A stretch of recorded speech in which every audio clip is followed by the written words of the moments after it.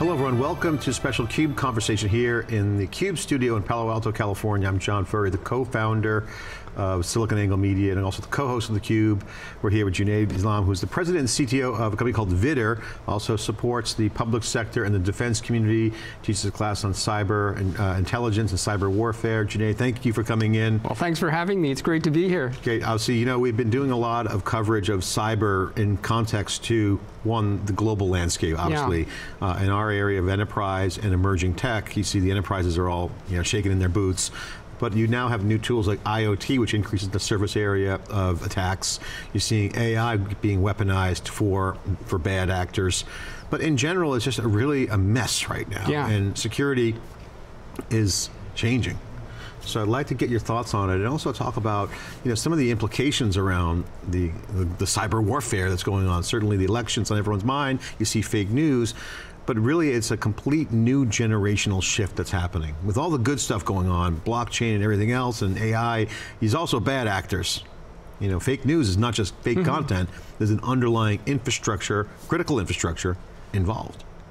Yeah, you're 100% right, and I think what you have hinted on is something that is only now people are getting awareness of, that is, as America becomes a more connected society, we become more vulnerable to cyber attacks. For the past few years, really cyber attacks were driven by people looking to make 20 bucks or whatever, but now you really have state actors moving into the cyber attack business and actually subsidizing attackers with free information and hoping to make them more lethal attackers against the United States.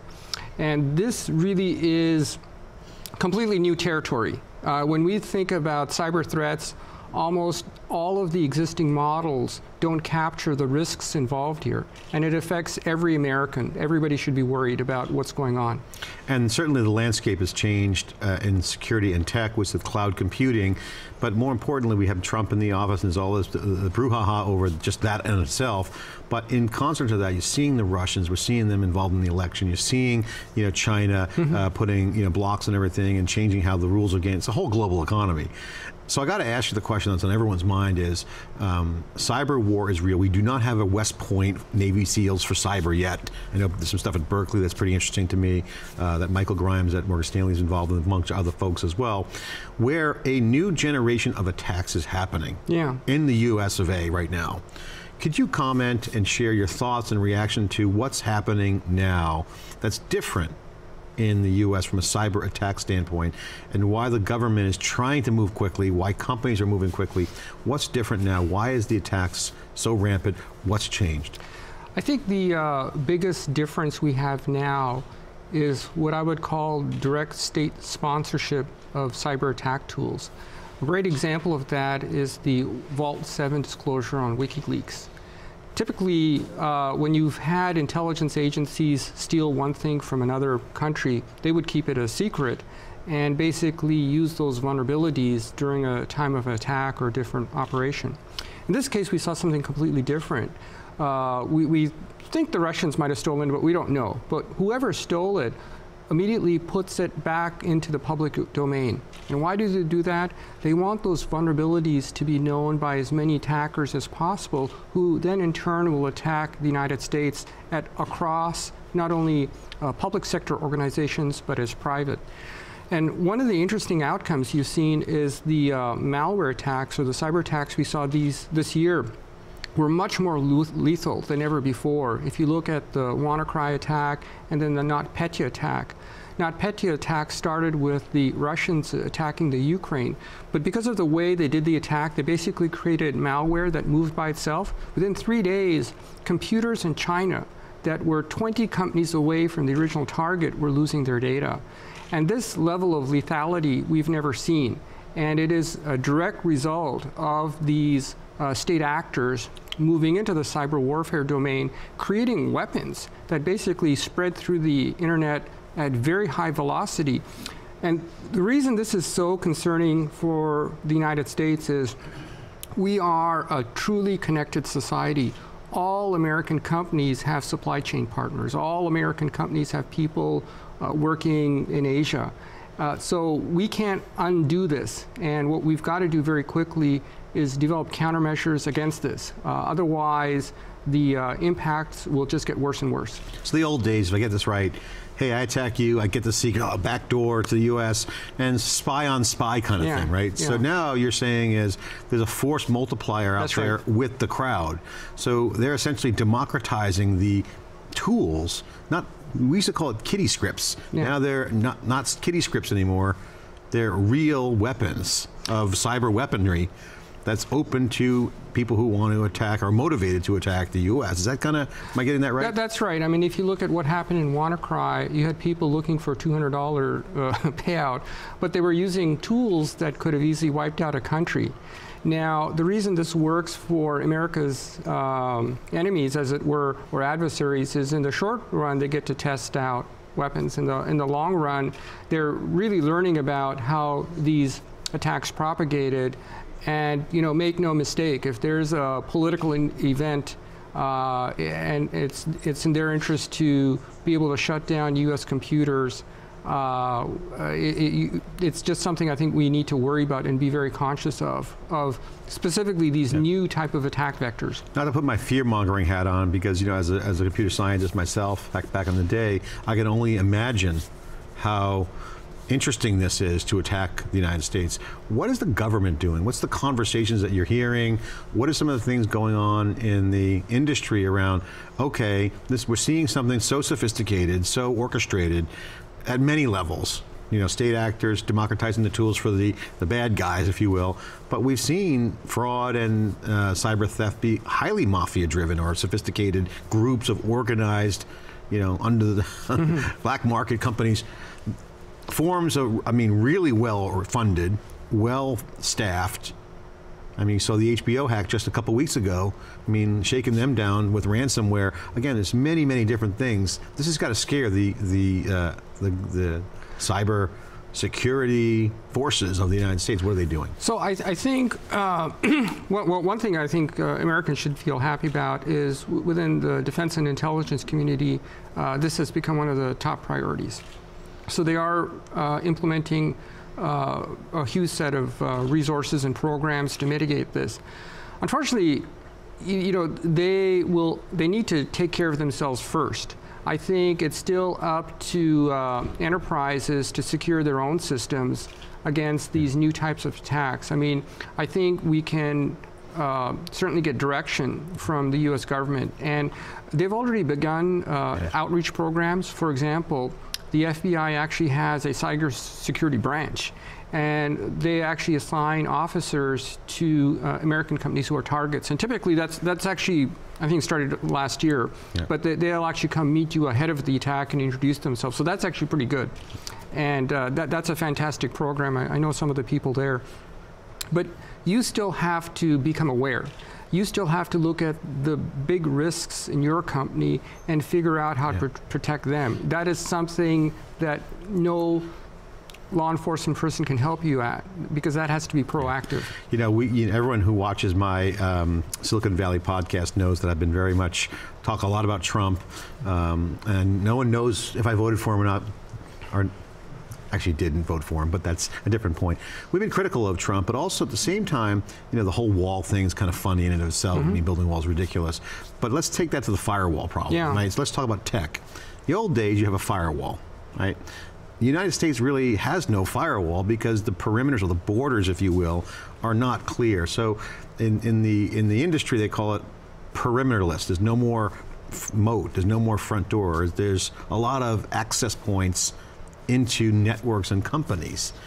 This is changing the security paradigm, not only at the government level, but the companies who are creating value, but also losing money on these attacks. Yeah. So what is the security paradigm today? Is it people putting their head in the sand? Are there new approaches? Well, is it a do-over? Is there a reset? Security is the #1 thing. So what are companies and governments doing? So I think, well, first of all, there's a lot of thinking going on, but I think there's two things that need to happen. I think one, we certainly need new policies and laws. I think just on the legal side, if you look at the most recent Equifax breach, we need to update laws on people holding assets that they need to become liable. We also need more policies that people need to lock down national critical infrastructure like power systems. And then the third thing is the technical aspect. I'd bring it. We actually, in the United States, actually do have technologies that are countermeasures to all of these attacks, and we need to bring those online. And I think as daunting as it looks like protecting the country, actually it's a solvable problem. For example, there's been a lot of press that, foreign governments are scanning US power infrastructure. And, from my perspective as a humble networking person, I've always wondered, why do we allow basically connectivity from outside the United States to power plants which are inside the United States? I mean, you could easily, filter those at the peering points. And I know some people might say that's controversial. Are we going to spy on? And ports too, like ports of New Orleans. I was talking to the CTO there. He's saying Maritimes are accessing the core network. Yeah, so from my perspective as a technical, I'm not a politician, but that's good. Thank God. We need more of you out there. Yeah, I would, and I've worked on this problem a little bit. I would certainly block inbound flows from outside the United States to critical infrastructure. There is no value or logical reason you would give of why someone from an external country should be allowed to scan a U.S. asset. And that is technically quite simple for us to do. It is something that I and others have talked about, publicly and privately. I think that's a very simple step we could do. Another very simple step we could do across the board is basically authenticated access. That is, if you are accessing a U.S. government website, you need to sign in, and there will be an MFA step-up. And I think this makes sense. What's an MFA step-up? Well, like some kind of secondary. So okay, say you're accessing the IRS portal and you want to just check on something, that you're going to sign in, and we're going to send a message to your phone to make sure you are you. I know a lot of people will feel, hey, this is an invasion of privacy, but I'll tell you what's an invasion of privacy. Someone stealing 140 million IDs or your backgrounds and having everything. Which just happened. That's a bigger MFA that's right, factor authentication. Got it. So I think again, unless they hack your cell phone, which the Bitcoin guys have already done. Yeah. But it's easy for hackers to hack one system. It's hard for hackers to hack multiple systems.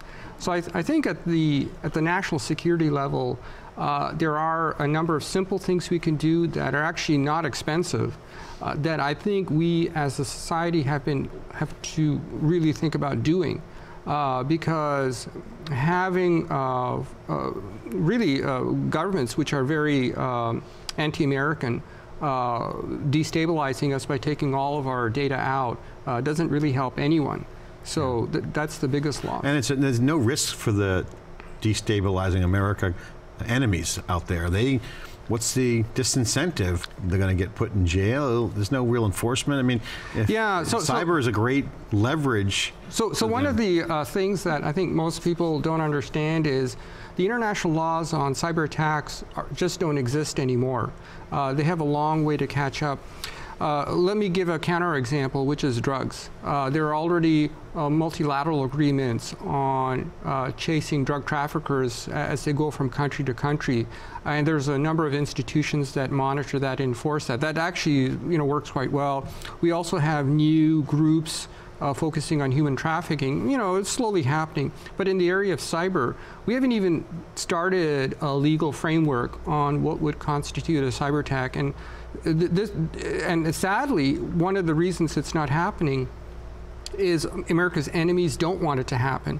But this is where I think as a nation, first you have to take care of yourself, and then on a multilateral perspective, the US should start pushing a cybersecurity framework worldwide, so that if you start getting emails from that friendly prince, who's actually a friend of mine, about putting in some, we can actually go back to that country and say, hey, we don't want to send you any more money anymore. Yeah, exactly. Everyone's going to make $18 million. They give up their username, password, social security number.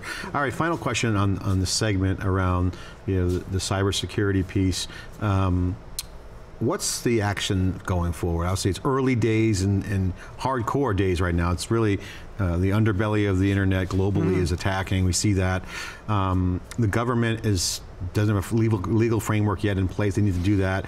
But there's a lot of momentum around creating a Navy SEALs, the version of land, air, and sea, or multidisciplinary combat efforts out there. There's been conversations certainly in some of our networks that we talk about. What's the young generation? I mean, you got a lot of gamers out there that would love to be part of a new game, if you will, called cyber defense. What's going on? I mean, is there any vision around how to train young people? Is there an armed forces concept? Is there something like this happening? What's the next step? What do we need to do as a government? So you've actually touched on a very difficult issue, because if you think about security in the United States, it's really been driven by a compliance model, which is here's this set of things to memorize, and this is what you do to become secure. And all of our cybersecurity training courses are based on models. If there's one thing we've learned about cyber attackers, is these people are creative and do something new every time and go around the model.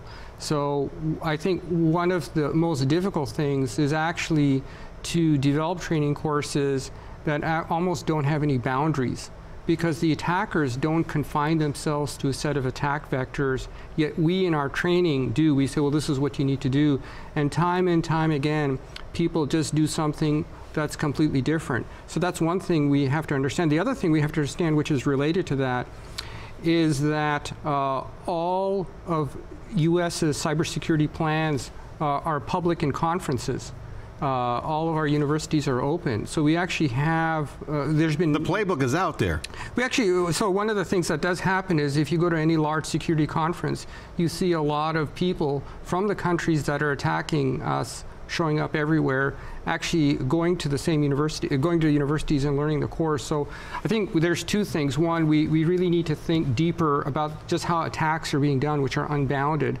And two, which is going to be a little bit more difficult, we have to rethink how we share information on a worldwide basis of our solutions. And probably not the easy answer you wanted, but well, it's complex and it requires unstructured thinking that's not tied up. I mean, it's like that classic, the frog in boiling water dies, and you put a frog in boiling water and jumps out.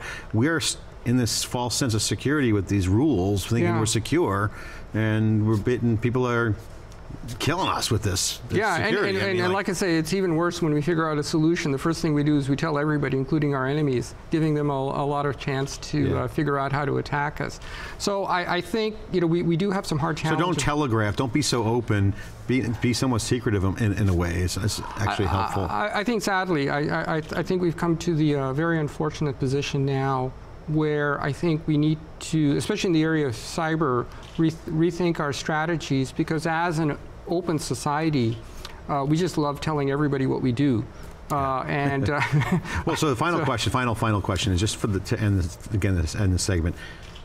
So cybersecurity is real or not real? I mean, how real is this? Can you just share some color for the folks watching who might say, hey, I think it's all smoke and mirrors. I don't believe the New York Times. I don't believe this. And Trump's saying this. And is this real problem? And how big is it? I think it is real. I think we have this calendar year, 2017, we have moved from the classic, kind of like cyber attack, like someone's being phished to really the beginning of a cyber warfare. And unlike kinetic warfare where somebody blows something up, this is a new phase that's long and drawn out.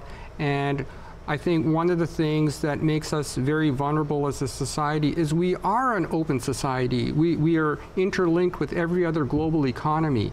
And I think we have to think about this seriously, because unfortunately there's a lot of people who don't want to see America succeed. They're just like that, even though we're nice people. Yeah. But so it's pretty important. It requires some harmony, it requires some data sharing. Junaid Islam, President and CTO of Vidder, talking about the cybersecurity, cyber warfare dynamic that's happening. It's real, it's dangerous, and our country and other countries need to get their act together. Certainly, I think a digital West Point, a digital Navy SEALs needs to happen, and I think there's a great opportunity for us to kind of do some good here and keep an open society while maintaining security. Junaid, thanks for sharing your thoughts. I'm John Furrier with theCUBE here in Palo Alto. Thanks for watching.